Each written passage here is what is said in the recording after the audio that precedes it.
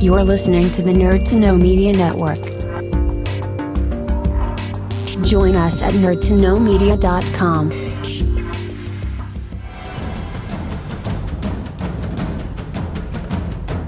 Broadcasting from the Blanchistan Center, this is Phoenix FM. The internet is a communications tool used the world over where people can come together to bitch about movies. According to the Nerd Index, you should be upside down in a junior high toilet around the clock.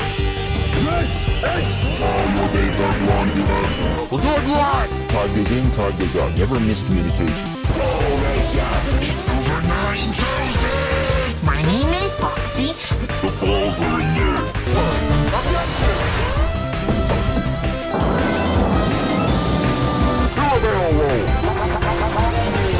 Don't face me, bro. It's a trap. I'm a fire in my labor. Time to Hey, Charlie, wake up. Oh, God, oh, man.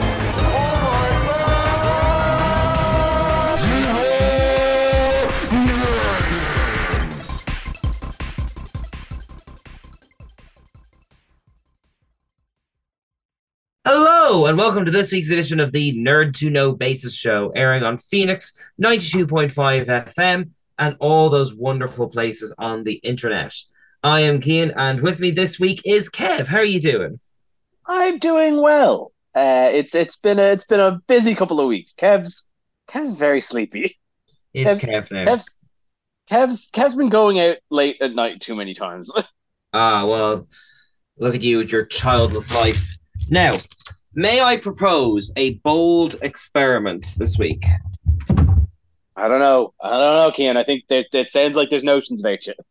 I was talking to some friends of mine who listen to the show, and they have noticed it tends to meander just a touch.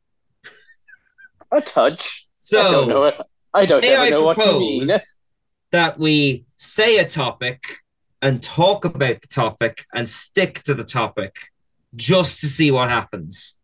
I don't know, Cian. I think it's radical ideas like that I think are going to get you kicked out of this industry. Oh, well, look, they thought I was mad when I invented the microphone, but here we are. But to be honest, just to even break my own rule, it's kind of a slow week for big major news after months of strikes and drama and Barbenheimer and all. We do have things planned out, but I was kind of scratching my head a bit to think about kind of major news topics to lead with and all. I think people are just waiting for we're recording a couple of days before this obviously launches. We are recording on the final day of the most eternal January. It's felt long, hasn't it? It's felt absolutely arduous. So I think people are like, no, we'll just announce something in February. And February is 3 months away. I think the last episode that just you and I recorded was we were covering the upcoming movie releases, and most of them don't have an image. A lot of them don't have a title. It's just next year's just this big blank canvas of maybe. Although I have found absolutely top 3 movies I am so excited about. The trailer came out for called Monkey Man. It is directed and starring Dev Patel, and the trailer is just painting it as Indian John Wick, and I am so in. Dev Patel. God, what a wonderfully weird actor. The Green Knight is quickly becoming one of my favorite go back to films. He's just he's one of those actors where you don't think about him a lot, but he's got that Midas touch where the things he's in generally turn great, Yeah. No, he doesn't crop up often, but when he does, it's always something different and interesting. Yeah. And he's just it's every time I think about him, I end up thinking about it as damn, that original cast of Skins have just truly blown up Hollywood. Yes. Between him and Daniel Kaluuya and Nicholas Hoult. Daniel Kaluuya from Skins. Daniel Kaluuya was originally Skins. Yeah. No. I didn't know that. Look back, genuinely, look back at that original Skins cast, and you will recognize every single one of them having been in like a blockbuster movie in the past 5 years. Okay, all right. Well, I apologize for tangenting our non-tangent show, but we're going to do our best to cover a few things. I believe Dad. there's the Suicide Squad game. I'm not going to make a promise that I'm going to break. I believe you've seen the Percy Jackson series. There's some Madam Web drama. But I'm going to start with something local and talk about this month's Megacon, which I don't think you ever attended, have you, Kev? No, I don't think I'd heard about it until you actually you mentioned you were going. Well, Megacon's a bit of an odd beast because it's not like Dublin Comic Con, which seems to be its own kind of, it's part of a franchise, but it's its own kind of franchise in itself, its own brand. Megacon's a weird one where it's more of like a brand in that it rolls out week by week, seemingly all year round, going across Ireland and the UK. Like there was one the week before it that had different people at it, and sometimes people like voice actors tour with it and all that kind of stuff. It'd be more similar to the way something comes to like, the Point or whatever it's called now, Three Arena, and then moves on and does the same thing again. Bit of a strange one, but I won't go into too much detail because we did an episode on it last year. But it was the most family-friendly con I would say I've been to. It's lovely. They've got great guests. There was a lot of Pokemon people this year. No queues for it, which is nice, compared to all the other ones.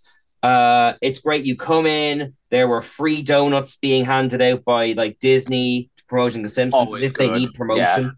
Yeah.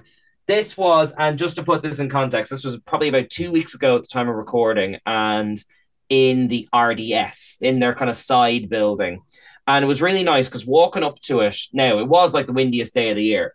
But apart from that, it was really nice because you saw a lot of people who, like, it was a mix of those like diehard people dressed like obscure anime characters you've never heard of, in with like families who were just going for the crack. And you don't usually get that mix. It's a lovely feeling. And you arrive and there's food there. And there's like a TARDIS console you can play on for free. That's got my vote immediately. There's a whole area of like bouncy castles and slides for kids, a massive artist gallery, like some nice merchandise, a gaming area and stuff. It's all on one floor. And the costume competition was really different from the DCC, where you could tell they were just trying to rush people on and off the stage as quick as they could. They organized the costume competition 3 months in advance and actually gave each participant 2 minutes to do a performance piece. And that was lovely. Like, really just time and space. Yeah, exactly. Like, now I get, look, no knocks against Dublin Comic Con. It's its own beast. It's much bigger. But like, it was kind of just the right amount of intimate, if you know what I mean. It didn't feel like you had to travel very far. There were no queues. It was lovely to just wander about and soak in the atmosphere. There was a Lego tent where you could build stuff. If you were hungry, apart from the free stuff at the start, there like Eddie Rockets and like a few other franchises had those little like van trucks in the building with you. Like we were in and out in, I would say, 3.5, 4 hours having done everything. And that's a lovely, lovely change of pace. It was great to just go and feel chilled out the whole time. None of the kind of cramped, bustled, oh God, we've got to stick to the schedule, all that jazz. Like, it was just a really nice family-friendly experience. I don't know if anyone listening out there has young kids and maybe hasn't tried the con and is Dublin-based, but when Megacon comes back, probably January to Dublin next year, or if you're listening in the UK, it does go around the UK a fair bit. I would highly recommend it. And I'm friends with one of the professional cosplayers, and she said that it was one of the best experiences she's ever had too. So there's an industry inside take on it. I thought it was great. Okay. That's, like, I think they're, we talked about Dublin Comic Con, but it is like scale is something that it just kind of blows out of proportion. So it's good to hear that, like, there is still something to be said about like that small of a scale where it doesn't have to be a whole weekend. It don't have to be throngs and crowds of people. You just go enjoy yourself.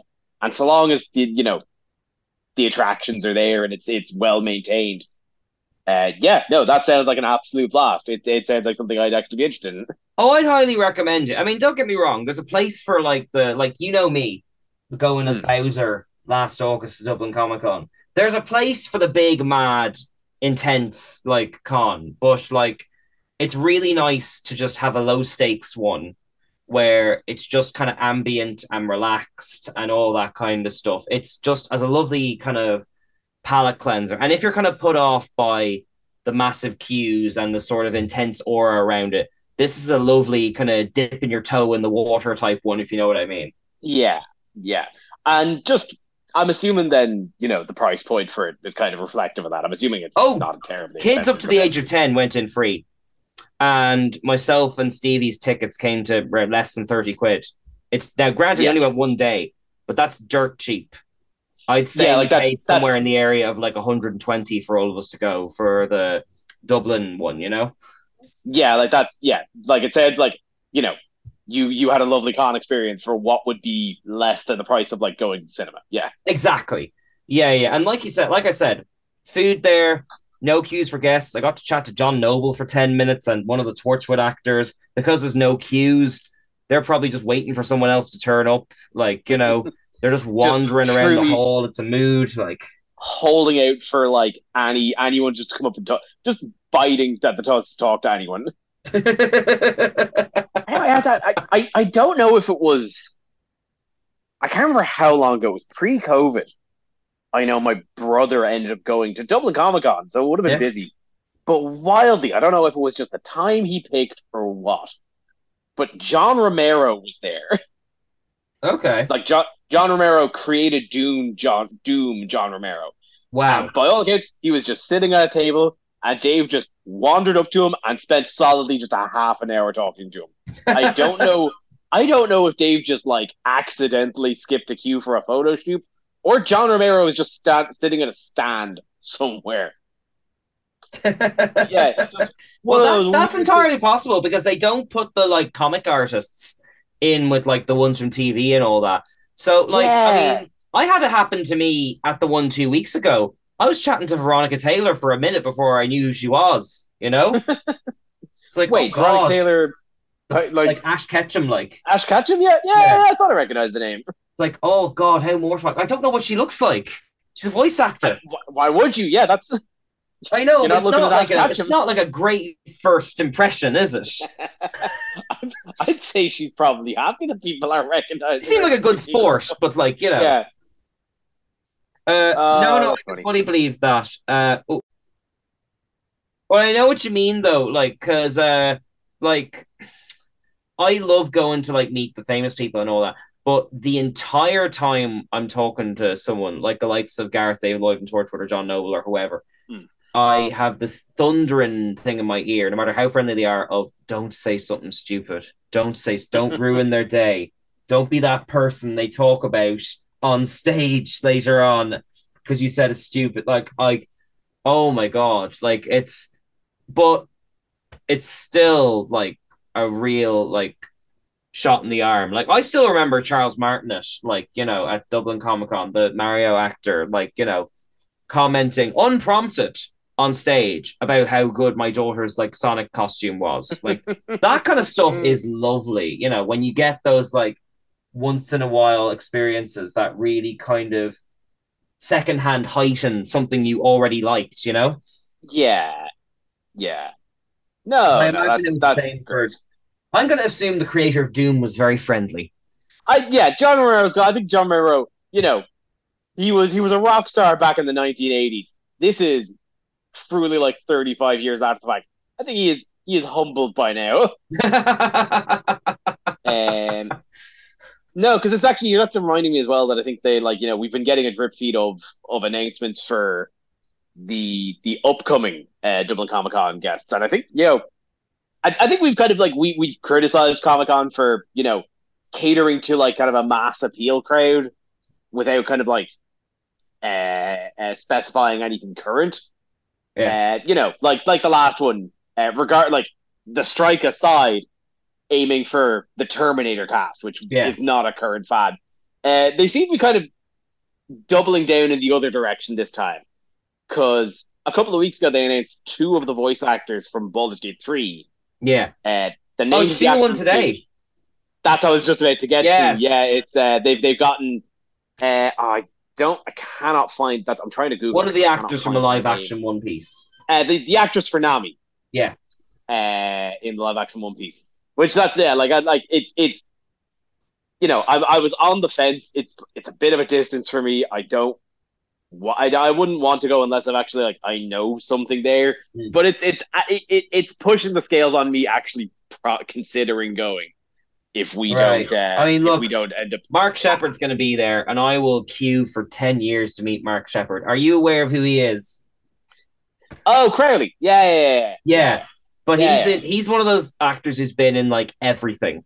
He's been in Star Trek, he's been in Battlestar Galactica, he's been in Doctor Who, and his dad was doing the same thing in the 60s and 70s, being in then Star Trek, then Battlestar Galactica, all that kind of stuff. And he's one of the only Americans I know who can do a halfway decent Irish accent. So that in and of itself is worth celebrating. Speaking of speaking of actors that are kind of just in everything, we've also got Joe DiMaggio. Oh yeah,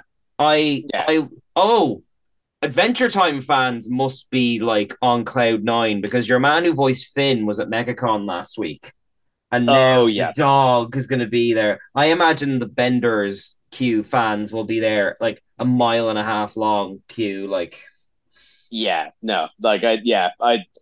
I'd say this spring Comic Con is probably going to be a poppin' one.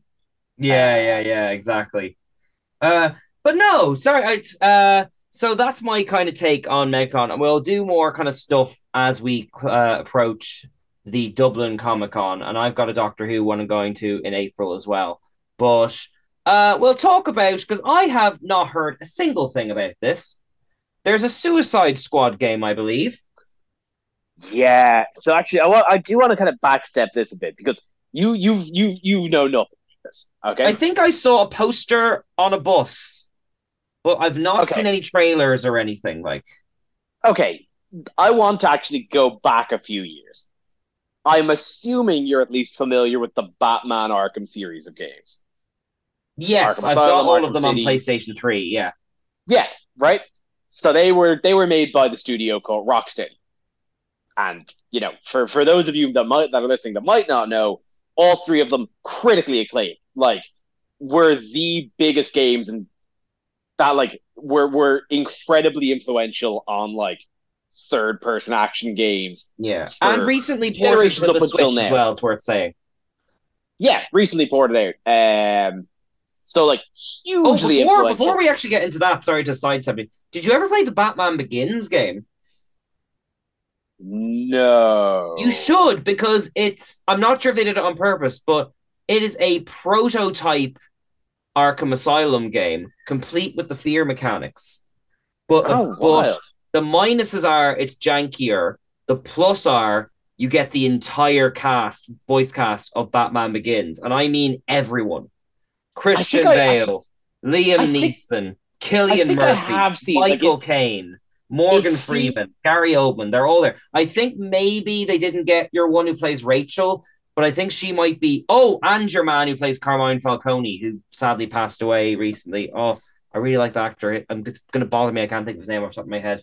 But, it's the last big budget, movie based on a game thing, which they realized was not taking off after 10 years of flogging it. Yeah, no, they could only get away with shovelware tie-ins for so long before they needed to actually start putting a budget to it. Yeah, but if it ever pops up on Steam or something, give it a try, because it is it's not as good as those games, but it is fascinating in that it's the same mechanics, but not quite, the technology isn't quite there yet. But anyway, sorry, you were talking about the Arkham game. Yeah. Well, that's While that obviously fell under the radar because it was around the same time as please go on. Because obviously it was around the same time as the Nolan games. The Arkham trilogy just took off. Yeah. And as I said, hugely influential. Put Rocksteady's name on the map of this is a development studio that can make quality games. Yeah. a little bit. I think it was before Arkham City, either Arkham City or Arkham Knight. They get acquired by Warner Brothers and like their games division. And it's also worth remembering, like, those games came out. I think Arkham Asylum took maybe a year, a little over, to develop. City only took 2 years, and considering the scale of that game, that's incredible. Yeah. And then Arkham Knight, I think, took 4, but they kind of rejigged a lot of the mechanics for that. So yeah, like it's like a total of about 7 years of like development for all 3 of those games, and all 3 of them are so critically lauded. Rocksteady announced that they were moving on to another project after that. That project has been Suicide Squad: Kill the Justice League. Okay, intriguing premise. Arkham Knight came out 7 years ago. That's how long this game has been in the mix. And again, on the like from the reception of Arkham Knight, everybody was like, okay, you know what? A Suicide Squad game. Like, the idea of the Justice League going evil's gotten a bit passé with, the likes of... Well, that's what I was going to say. Like, I played Injustice 2, and, like, I feel like there's more, like, edgy mirror universe counter versions of DC than actual genuine Superman trying to get a cat out of a tree content at this point. Yeah. Oh, no, there fully is. And so, like, that concept was a little bit passé, but they were like, you know what? It's Rocksteady. I'm sure they can do something with it. And so last year, they put out a 15-minute like gameplay demo, right? Like showing just raw gameplay, and it was bad. Really? Like they announced pretty early on that the game is going to be mostly multiplayer focused. I think it's a 4-person team-based multiplayer game. Right. Where like you play as like somebody plays as Harley Quinn, somebody plays as King Shark, somebody plays as Mr. I'm assuming Mr. it's Boomerang. like Arkham walking around kind of environment type game, is it? No, it is a 4-person team shooter. A 4-person team shooter? Yeah, it is. If you, what you going to shoot with their baseball bat? Yeah, nope. She has a gun now. Okay. Mr. Boomerang doesn't have a boomerang. He has a gun now. Right. Like it looks genuine. It looked genuinely like Destiny with a Suicide Squad skin, and like it's all these like point and loot based mechanics, and it just looked like we're so far past like so many of these types of games, like Anthem and the Avengers game, and even Destiny, which has been a wildly like thing. The live service, but like the live service shooter model, like has been shown to just fail every minute. I mean, even the Avengers game that Dara likes, that was not necessarily a shooter, still didn't really take off. Like, and that's more creative than those in the mechanics. Yeah, but he likes that because they made that free because they were getting nothing from it. This is useful context. I didn't know that. Yeah, so they released that gameplay demo about like again 15 minutes of this, and it just looked bad. And the game was supposed to come out like a month after the fact. So the critical reception came out hard against it, and the team decided still on the demo now or on the finished game. On the finished game, they had not released any codes for the game at this point. Right. So the team come back and we're like, okay, no, we've heard your reception. We're going to delay the game by a whole year. Okay. We've heard your feedback. We're going to put it back in the oven. We're going to come back in a year and do it. Now, again, on a game like a AAA game at this scale, 1 year is not a lot of time. No, especially when you have to fix fundamental issues like the mechanics of the game. It's not like a Sonic the Hedgehog thing where you can just like take one thing out and replace it. Like, so where we're at now, the game is coming out start of February. If it's not out by the time this episode releases, it'll be out like within the week after. Expect a text in about half an hour after we record this show to say it's the new like Baldur's Gate 3 or something like that. No. Oh no, because there was a press event about a month ago from now, okay, where like news out like games news outlets like IGN and that got hands on with the game, every one of them were appallingly bad. Really? And and this is even like especially IGN, who I don't know if you read their articles, they will praise most anything, even if it's garbage. Especially if it comes from like a major studio because they're probably funded. Outlets pan the hands-on demo they're given. Okay. So we're coming up on release date. Most major outlets are not given pre-review codes. So is that any reviews of itself? Yeah, because that means like reviewers have to wait until the game's launch to get the game. Right. And reviews it'll be at least a month or two before reviews of the game come out. Okay. And it shows this idea of only giving review copies to people who are praising the early product, meaning that the only reviews are going to be generally positive. Okay.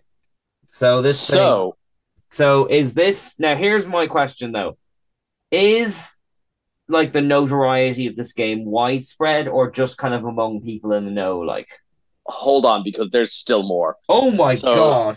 So there was a pre-order bonus that was early access to the game. Okay. And again, this is they did not fundamentally change this game. It is still an online multiplayer game. Right. The early access servers had to be shut down because of a glitch that most people are turning on the game. In their early access model, the game would be marked as completed. What? Yeah, a bug auto-completed the game for them. So does that mean you can't play it, or do you just have everything unlocked? Well, no, they've had to shut the servers down, so you can't play it, even though these are people that paid to play the game early. Okay, but what I want to know is that you sign in and it says your game is complete. What's physically there? I don't know the specifics, but the outcome is that people who paid to play this game early can't because the servers are offline. Which I'm not in the know. I'm assuming that's a bad sign. It means that there's no connection. Like it's a multiplayer game that has no multiplayer. When you put it like that, that's not ideal. No, it's not. So we're as I said, we're very shortly on like actual release, and just everything is going against it. And like as I said, I think what were you asking about the notoriety of the game? It is like if you are familiar enough with the Batman games, again, as I said, Rocksteady was a name that was like a mark of quality because those 3 Batman games were certifiable like high quality. And so then to have to wait 7 years for their next game for it to just fall at every hurdle has just kind of been a train wreck in real time. Now, I think it is worth noting that a lot of the key development staff from Rocksteady jumped ship about halfway through this 7-year period. I think what? Or just no, they left and founded their own new studio. Oh, really?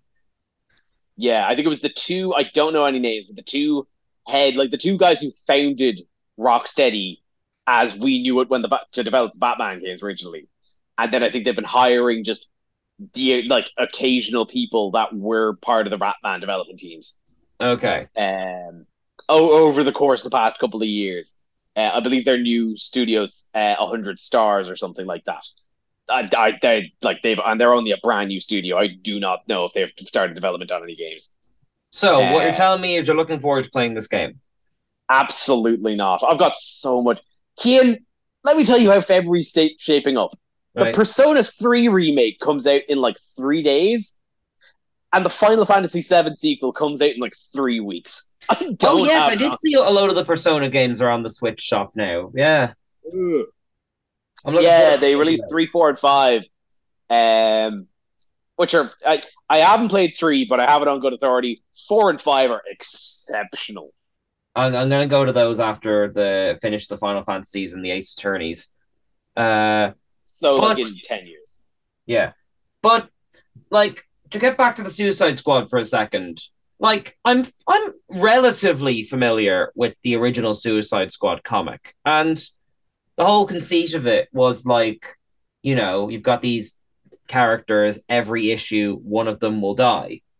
Like, it's a good hook. So if you were to make a Suicide Squad game, what I don't get is why don't you make it like not like a shooter thing, but like you're the Amanda Waller and you have to put together a team of 5 or 6 people. And did you ever play the game FTL, Faster Than Light? No, I'm familiar with those. So you're thinking about framing it more as kind of a strategy game. Well, not necessarily strategy, but like instead of what I'm assuming the game is, where it's like, it's a story of Harley Quinn and Killer Shark and, all these characters who have plot armor. Why not scale it down and do like a sort of a escapist or FTL type thing where you play it, the plot might be slightly different every time. Your characters might not be the same every time. Maybe you could invent your own characters. Maybe you could pull really obscure DC characters like, Ketchup Man or Kite Man or whatever. And you do your playthrough, and maybe not all of them live. And then you get like slightly different endings depending on who makes it through. And then it's a clean slate every single time, because that's the spirit of the original comic. Okay, Harley Quinn, as great as Harley Quinn is, she kind of muddies the waters of what Suicide Squad is supposed to be. Suicide Squad is supposed to be these junk characters you've never heard of, who they are throwing to the wolves, and hopefully some of them will come back. They're not the anti-Avengers or anti-Justice League. Their whole thing is that you're not supposed to know who they are. The second Suicide Squad gets that, and that's what the whole intro is about, really. Yeah, now we're definitely going to have to cut and edit all this, because that's $1 billion idea that we cannot put on the air. All right, well, look, cut that bit, send it to Warner Brothers. Like, you could do it low res. I mean, Undertale caught on. That only cost $5,000 to make. You could do exactly what you're talking about for a 50th of whatever the budget for Suicide Squad would be. Like, just do it. I mean, like, what? Yeah. Like, in the grand scheme of things, even if it doesn't make $1 million, it won't cost much, and it'll be charming. No, that's a wonderful idea. My kind of like little plug in this is obviously don't play this game. It looks like trash. Yeah, I can't imagine it being good. I want to shine a second spotlight on another Band of Misfits comic game in the Guardians of the Galaxy game that came out about 3 or 4 years ago. It kind of overshadowed. It came out roughly the same time. I remember seeing ads around time the Avengers game. It was roughly the same time as the Avengers game. Eidos were really trying to push. They got the Marvel license and we're going to make a big go at it. Yeah. And Avengers was like the flagship of like the live service thing. But then just under the radar is this one single player Guardians of the Galaxy game that it, like, I think even though it was billed as like kind of a like AAA 60 quid game, it had exactly the vibe of like a mid-level like 40 quid PS2 game. And I loved it. It is a 12-hour just single player narrative where you play as Peter Quill just going on a Guardians adventure. And like, what are the mechanics like? So you're just it is a third person shooter, but like you play as Peter Quill, and then you get like, so you don't play as all of the Guardians, but all of them have like assists to you. So like you can press a button and have Drax go and start smashing things. You can press a button and have like Gamora just go and start like kick flipping people, things like that. It's fairly simplistic in that sense, but it is a narrative focused first person like single player story, and it's just this really charming little Guardians game that's like not quite like out of the canon of like the MCU, out of the canon of the comics. It's just like in this one, there's like no sense of relationship between Peter Quill and Gamora. Peter has his own family like relationship issues throughout the game. Drax is mythologized in this to have already killed Thanos, but nobody knows if that's actually true or not. Right. And I think they just picked up Gamora at this point. So like it takes just like little things like that, and there's just big and small Easter eggs from like kind of just like, you know, very lightly known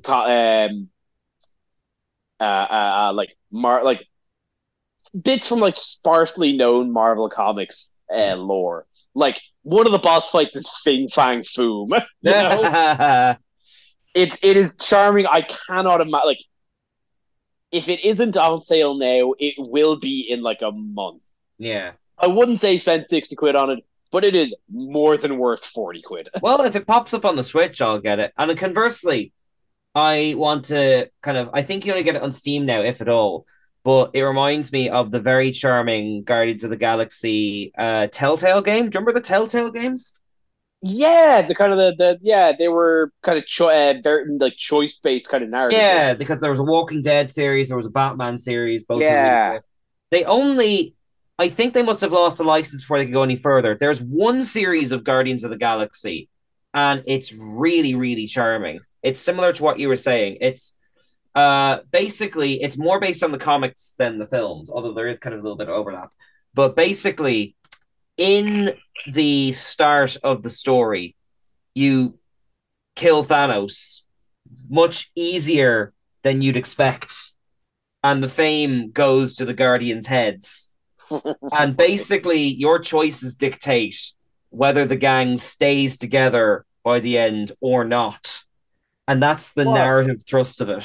Like, depending on, like, not to break down all the mechanics, but depending on how you play it, Quill either has the typical romance with Gamora or just becomes really close friends with Rocket and super wholesome.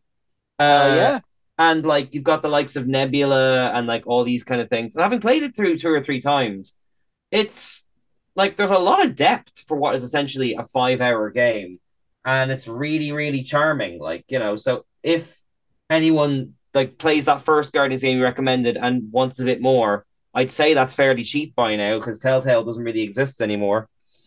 Telltale's a wild one because like they went bankrupt and out of business like 3 years ago. They're back from the dead now. Are they still making stuff? They're like they're making Wolf Among Us 2. They're making what? Do you know the Wolf Among Us? No. Oh, it was one of their big ones, like that and The Walking Dead, where it's based on a comic series called Fables. Okay. Where it's basically it's like it's a collection of like fairy tale characters living together, and it's almost like kind of a pseudo noir. And it follows Bigby, who is the big bad wolf, who's like a grizzled 20s detective. Snow White is his girlfriend, and he's trying to uncover a murder. It's really charming. It's really interesting. Wonderful. Yeah, like it is. Yeah, it's a lot of fun. Like if you like Telltale games, it's probably one you should check out. I'm glad to hear that because it was a real shame. We will get kind of back to the headlines, but like. It was a real shame with the Telltale games because, like, I played the first 2 series of the Batman one, and the appeal of the games is kind of based on the idea that your stories will continue, you know? Like, so if every story ends on cliffhanger and the story just stops, not only are you not getting more, it sort of de-incentivizes you, Jesus, to go back and play again, you know, because there are multiple endings. But essentially, they are just multiple cliffhangers as well. Like, yeah, I think the problem was, speculation, but I think the problem was that they just went too hard on too many things. Like, they were releasing dozens of them at a time. Oh, completely. Like, to get back to the Batman one, because by series 2 of the Batman one, like, the last chapter had so many potential endings that, like, the script for all the collective, not even the whole chapter 2, just for all the alternate endings was like longer than The Dark Knight Rises. Jesus Christ. Because by then you've got 10 chapters of branching paths, which is like 16, 20 different things that all need to be recorded with voice actors and animated and all that, you know? Yeah, no. Oh no, I'm talking the volume of games. Like, Oh, I know, but imagine every yeah, game has that problem yeah, after yeah. a No, certain point. just yeah, no. Like I hope that again, I don't know how that company is still standing, but I hope they learned from that mistake and just focus down a little bit more. But speaking of unwieldy things that probably shouldn't still be surviving, I believe you've got Madam Web news. I not a lot. I was actually looking to see if I could find some of the things because the impression I was getting reading Twitter headlines, which Always a good idea. I'll admit, not the most reputable source. Because that's I think the premiere is actually tonight in London. Oh, But the impression I was getting from Twitter was that Dakota Johnson is just like checked it. This isn't news. This is just me speculating. this is a vibe check. This is a vibe check. It's that like Dakota Johnson is like just Robert Pattinson levels are just checked out from this movie in the press tour. I'm assuming you mean Robert Pattinson as in Twilight, not like Yeah. Oh stuff. Yeah. Well, I mean, he's got an interesting vibe in films he liked being in, you know. So Dakota Johnson's like the 50 Shades actor, is she? Yes. Okay. Yeah. Yeah. He's definitely been in more. But yeah, everyone knows 50 Shades. Yeah, she's like the lead in it, but yeah, like she's been doing press junkets, and I think she hosted SNL, and just the impression you get like everyone's getting is just like, damn, she has already cashed her check for this movie and just doesn't care anymore. Well, I mean, be fair to the poor Sony actors. They make a movie and like they have to spend essentially 2 years promoting it while the movie keeps not coming out. I think I did hear again. That's not me like quoting. I'm just imagining. Yeah, poor Quicksilver, Aaron Taylor Johnson, probably is still answering questions about Craven, which won't come out until the sun goes out. No, that's if people are still asking him questions about Craven. Oh, I would ask a lot of questions about Craven. Are you joking me? But yeah, no, like it's an odd one. I think I did see a story. I think it was a Variety post where it was mentioned where I think some of the cast of Madam Web, when they signed on, had genuinely thought this was an MCU movie. I can believe that. And apparently were very disappointed to find out it was one of the Stoney parts. But how far in do you think they got before someone told them? That's what I want to know. Was it the first day of shoots, or were they in there for a while? Was it the last day of shooting? Brutal. Did someone buy a house expecting that Thunderbolt money? I did see actually. Ayo Edebiri has apparently left Thunderbolt. Who's that? Oh, she is one of my new favorite actresses. She was in The Bear and she was in Bottoms recently. Oh yes, her. Okay, so she's not an established like Marvel character then. No, I could not tell you who she was supposed to be playing in Thunderbolts. And they've already got an actress lined up as a replacement. Again, couldn't tell you the name. I don't have it in front of me. But this happened very shortly after Edebiri won an Emmy for best actress on TV, and I suspect that her rates went up. That was another part of the Dakota Johnson one, was that on top of like just a general vibe of just kind of being checked on the press junkets, she has since switched talent management agency. Wait, she switched what? Sorry, talent management agency. In response to something? Unclear, but just the timing indicates maybe she wants more than Madam Web. Oh, we became like, what's that American thing? TMZ so quickly. We're like, hey, I don't care about people's actual. Hey, I don't care about people's actual lives. I'm not going to report on somebody's death the moment they die. Oh my god. Okay. It's my fault, but we've wandered into very speculative territory this week. Yeah. No, you're just reminding me. I was watching a video that recapped the. Did you ever read the Jeanette McCurdy book? No?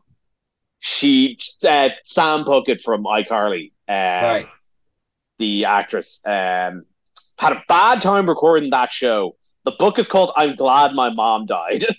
Oh, I did hear the Uh, title. Yeah. it's a brilliant book. It is absolutely brutal. Like it's all about child abuse and traumas. Like it's a rough read, but it's exceptional. Um, and she got texts announcing her mother. She got texts for condolences from her mother's death while she was standing over her mother who had just stopped breathing Okay, that is because weird. somebody heard about it from TMZ. That Foolish. is bizarre. I'm really glad I'm not famous. I couldn't live to that standard of No, like surveillance and all that, no, it's brutal. Like content aside, obviously, take every content warning you Mm, can in respect to it. It's a. I'm glad my mom died. This is an exceptional book. mm. I really recommend the audiobook because it's read by Jeanette herself. Oh, that would be a very uncomfortable for me. I mean, she's a very funny actor, but like, you know. It's she does it so straight. Everything's like with a like just the most horrific stuff, Mm, but just in a pure monotone. It's great. Like it's great acting in a mm. read of her own life. Yes, I've Yeah, gotcha. no, exceptional stuff. Well, you've made me Uh, very uncomfortable for segueing into this, but speaking of books and child actors, Percy Jackson, thanks for that. Thanks for that. You're very well. You're welcome. I don't think there's any horrendous traumas involved in this, Now, although it is steeped in the Greek gods, so there's this horrendous is traumas all this is around. it. Yes. Now, you and I both used to sell the Percy Jackson books. I'm sort of familiar because I've taught a lot of kids who are mad fans of it. I've seen the film, but you've seen the Disney Plus TV show. So, Yeah, kind of, what's your kind of rundown having finished watching it? Like, well, I mean, I like to kind of like give the preamble on it. It's very much in that Harry Potter school of like YA fiction, where it's young child finds out their magical chosen one, go off to magic half world camp school and go on big adventure. It's like one of those. like one of them sorts. But I think Percy Jackson always stood out because it, aside from by all accounts being very well written, Rick Riordan's he's a very good author by all accounts. I think people were really drawn to the fact that it is so steeped in Greek mythology and educated educated kids without Talking down to them, like. talking down to them and making it feel like it's educational. Well, this is it because, like, I mean, now cards on the table. I only know it through osmosis. I'm reasonably confident because the teenagers I talk to have told me the plots and stuff. But like, even if you take a cursory glance at all the Rick Riordan books in a shop, you've got like Percy Jackson books. You've got spin-offs, which are just the Trial of Apollo. You've got spin-offs, which are like, Wrath of the Gods and all that kind of stuff.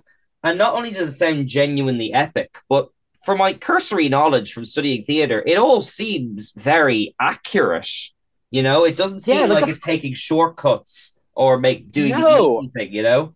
And so to kind of get into the series, then, from that kind of point, like I've gotten to be a little bit of a buff on Greek mythology lately. I thoroughly enjoyed the Stephen Fry books, and like for a start, Greek mythology is not kid friendly. There is a lot of gross stuff that happens. I'd make a case that it's not adult friendly either, frankly. No, but and the series it managed to balance a fine line by obfuscating the more horrendous acts the gods commit, but not like shinying them up either. Like it's not like it's not like Hercules where Zeus is a big friendly man and is not at all a sexual. Oh, you're talking about the Disney one, like yeah. Like they still paint the Greek gods as complicated, messy figures, but just kind of soften down like the harder edges. But like they're still complicated. They're still like antagonistic. Like they're still all powerful beings who just kind of roam around and screw with people. Kind of like the superheroes and the boys, where I suppose. Yeah, the boys for kids, you know, powerful, like kind of very distant, like weirdly messed up figures. Like the premise of the show is that Percy is a half-blood son of Poseidon, who up until like he actually makes it, like Percy actively makes a name for himself, completely ignores it. And it's only because his life is in terrible peril that he steps in at all. Right, so if it wasn't kind of for a fluke, like he would have lived his whole life not knowing, like. Well, I mean, the way the series is, the simple fact of Percy having god blood, the world was kind of out to kill him from the jump. Right. I'm basing some of this on my experience of seeing the film, which I appreciate is in that like Darren Shan vampire's assistant kind of bracket where they just threw out the source material and just did what they want with it. Like, you know. Yeah. Now, as I said, neither of us have read the books. I cannot speak to this movie as like an adaptation of that work. But on its own, as an 8-part series, I think it does a very, very good job of having of establishing its world and having a narrative through line. And I mean, it helps when you actually have, because I think one of the big problems people had with the movie was that they kind of aged up the characters to be like, you know, where in the books they're like 12 and 13. The movie made them 15 and 16 and then had people in their 30s playing them. Yeah. Whereas in this, typical like Hollywood teenagers. Yeah, whereas in this, they really skewed everything down and the kids are actually 12 and 13 and there's like a 14, 15-year-old playing them. Right. So like they really made a conceited effort to actually get very talented child actors. Like an 8-episode series is a long time to spend with like a lead character who's 12 years old. But they nailed it. He's a very, very charming child. And I think one thing that surprised me is that, like, you know, in that sort of like young YA fiction, you kind of expect a few just Deus Ex Machinas, and especially in a show where gods are actively a part of the plot, everything feels planted and paid off, and all of them overcoming obstacles always feel like a natural progression of like that character's skill. So no, like if you're looking for something in that, you know, in that Harry Potter, in that kind of action adventure, fantastical kind of adventure series, I really thoroughly recommend it. I think my only biggest complaint is that the lighting, it's a bit weird from time to time. And if they're in really dark... The lighting or the lightning? Lighting. Okay. The lightning I know is it's based fine. on a lightning thief. Like Lightning's totally cool. Okay.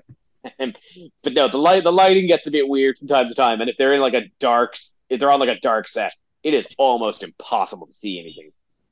Yeah, what is it with modern cinematography? Because like Han Solo a few years ago had that problem too, and so did Game of Thrones. Like you'd think in the era of like digital filters and stuff, like with the Cocaine Bear as well was another one. Like surely someone looks at this before releasing it and goes, can you see it? You know? I don't know. I think like it could be so many, like a combination of so many different things. But I think as, you know, resolutions have kept scaling up, because I mean, you know, we've drifted away from the old Hollywood because everything was in like 260p resolution. Everything had to be big and bright and colorful so that it could even read on a low poly camera. Whereas now, because definitions get better, I think a lot of people are just angling for more naturalistic lighting because, oh, of course it'll show up on your 4K screen, except for when it's just dark. Right. I don't know. Like yeah, I can't say, but that's my read on it. Okay. It just seems so like I get shortcuts are made when you like do more productions for the same amount of money and all that kind of stuff. But like it's just you would think with advances in technology things would get better and not worse, you know, especially on the big tentpole things. I don't even think it's a shortcut. I don't think it's a budgeting issue. I think it's a taste of choice that by the time they realized it, it was just too late. And just adding a bloom effect would just make it look so much worse, Yeah, I suppose. Oh, and just like the one other thing to mention is that it's like the one thing that's such a shame about this series is like because again the casting was great, like especially as I said, the kids are all excellent. The cast that they got for the actual gods, big roles to fill, and like having to play these larger than life personas for the most part are all excellent. And such a great choice was Lance Reddick as Zeus. Ooh, yeah. And it's such a shame that's like that has to be a one-off. What a role to go out on, though. You say that. Lance Reddick passed away, I think, a year ago. And I feel like I've seen him in like 5 things since he died. Well, I mean, that's just the nature of it. But like, yeah, I mean, like that's like on a scale of that to Orson Welles playing Unicron and selling wine out of a cardboard box, Zeus is a pretty good one to go out on. Which, just actually to tie it back to the Suicide Squad game, clips the ending of that game coming out, and because that's the last. Like Kevin Conroy managed to get some dialogue in for Batman for that game, and by all accounts, it is unceremonious. Oh no! Well, no! I mean, tell me, but no. I have it. Like I'm pretty sure it's that they just kind of like beat him to death in a chair, and that's how he ends his Batman career. That's how he ends. So there's worse notes to go out on. No. But as I said, it's such a shame. Like, because Lance Reddick just has such a powerful aura around him. Great piece of casting. That's a damn shame that we can't that we're not getting any more of. But really, I really would thoroughly recommend it. It's as of today or yesterday, the whole series is out on Disney Plus. If you have Disney, I'd say go watch it. It's a blast. Okay. Congratulations, Kev. We actually covered all our topics. Hot diggity damn. Some meandering into the drama of former Nickelodeon child actors, but otherwise fairly on topic. I even got a little Monkey Man rant in at the start. Of course, I was a bit worried there. But with the 1 minute we have left, assuming I timed it right, is there anything you'd like to plug or anything you'd like to say? No, I don't think there's anything really kind of going on at the moment. You can, as always, main thing to plug is, in fact, Nerd to Know Media itself, the brand. We've recently restructured our Patreon. I recently found out we have a Patreon. Can I plug it at the end of every episode with you? I'm tired. I can't believe you don't listen to me on our own podcast. I don't edit this. We've recently restructured our Patreon with some cool new tiers. You should go check that out and everything else over on nerdtoknowmedia.com. You can find all of our socials and all of our other old shows on there as well. We don't plug them often, but I had done an anime review show. Kian had done a gaming chat show. They are genuinely very good shows that we forget to plug because they're 3 years Yeah, old. I do miss the game corner because, to put it in some context, the whole conceit of it was that I phoned up someone either I knew or didn't know during the height of lockdown and just found out what games and board games they were playing. And a little bit nerd, a little bit Fraser Crane, you know, all wholesome, you know? All wholesome, all podcast. So yeah, so you can find all of that on nerdtoknowmedia.com. And unless you want to plug anything, I think that's us. No, I'm all good. I apologize to Dara, who either has to add a minute on or take a minute away at the end of this. But we'll be back at the same time next week with all the inevitable news that will come out a minute and a half after we stop recording. So until then, I've been Keane. You know, there is literally a PlayStation showcase on as we're recording. So yeah. I wish I could swear. This is what we get for recording on a Wednesday. I don't know whose idea it is. It's not mine. I think it's Dara's, and he's not here. Of course, typical. All right. Until next time. Until next time, avoid the Suicide Squad, apparently, unless you're making my game, in which case, get in touch. And until next time, bye-bye. Bye-bye.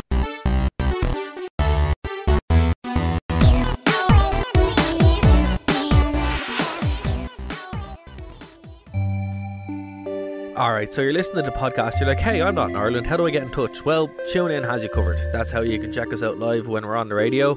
You go to TuneIn and download the app, or you can check out the live streams on nerdtoknowmedia.com or Phoenix 92.5 FM. If you want to get in contact with us, it's very easy. Nerd to Know Media everywhere. Nerd to Know Media on Twitter, Nerd to Know Media Instagram, Nerd to Know Media on Twitch, Nerd to Know Media at gmail.com if you want to reach out via email. Hope to hear from you soon.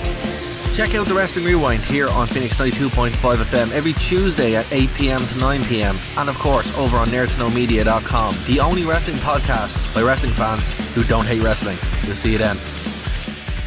Hey Dara, what are you doing over there in Ireland? Like with the freaking leprechauns and everything. That's not cool. You should be over here with the cosplayers. At least then you could, like, I don't know, pretend like you got, I don't know, some kind of thing going on. Yeah, with you give me a Brooklyn Blaze. Yeah, with you. Dara. Yeah, Dara. Why ain't you over here with Joey? Anyway, we miss you, dude. So, this is Bill Karibo saying, I love it. All I do is... Thank you for listening to a Nerd to Know Media production.